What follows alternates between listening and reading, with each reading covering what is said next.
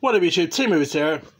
Since I'm gonna be doing like reviews for pretty much almost every A24 film I see, I just did my review for Spring Breakers. I already did my review for did a review for Bling Ring like a couple weeks back. So now here's my review for the third A24 movie I saw back in 2013, and that is The Spectacular Now. Now, Spectacular Now, starred Miles Teller as Shailene Woodley, and was directed by James Ponsoldt, who also gave us that not-so-good Tom Hanks movie, The Circle. He gave us, he did another A24 movie called The End of the Tour, which I'm going to talk about that in a separate video. Now, this is actually based on a YA novel, and, in it, it's about this teenager named Sutter, played wonderfully by Miles Teller, who is this party animal who ends up meeting this girl named Amy, portrayed by Shailene Woodley, and he pretty much and Miles Teller's character Sutter deals with the problems in his life, while Amy also plans for her future beyond school and all, and of course romance ends up blossoming between the two. And now, this also has some other interesting cast lists, like you got Andre Rayo, who portrays Miles Teller's teacher. He was really cool. You had Brie Larson, pre-Captain Marvel years, portrayed Miles Teller's ex-girlfriend. You also had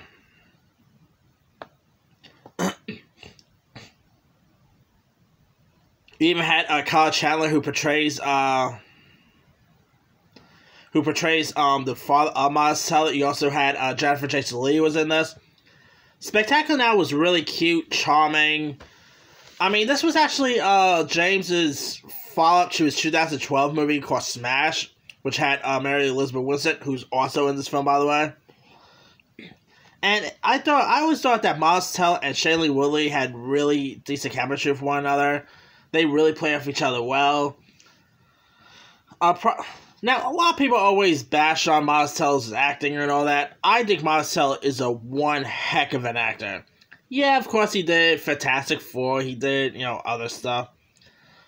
But when he really wants to, Miles Teller could put on a really terrific performance. And, of course, the other thing that he worked with Shailene Woodley on was the Divergent movies, which the first one was okay. The second one, not so much.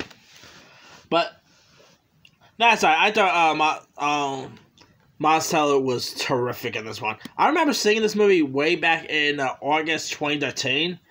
I really got a kick out of it. It was of course, like I said, the third A24 movie I saw that year. It was a terrific watch. Really amazing. Amazing flick with some really good cast. You even had Bob Odenkirk was also in the shoes. That was pretty cool to see Bob Odenkirk pop up in this. And it also had some interesting music to it too. Like and it also feels like those classic John Hughes romance films. It even feels like, actually I guess say Miles Teller's character is more like John Cusack from Say Anything instead. And Shailene Woodley, of course, she had like a bit of a Molly Ringwald feel to her. But that aside, this is a really terrific watch. If you guys never really seen The Spectacular Now, do yourself a favor, go give it a shot. You'll enjoy it. I mean, it's a really good flick. Anyway, let me leave you guys. Have you ever seen The Spectacular Now? If so, what you thought of it? Did you like it? Were you not? Did you not like it? Drop a comment below. Don't forget to like, subscribe, hit that bell for more notifications. This is T-Movies signing off.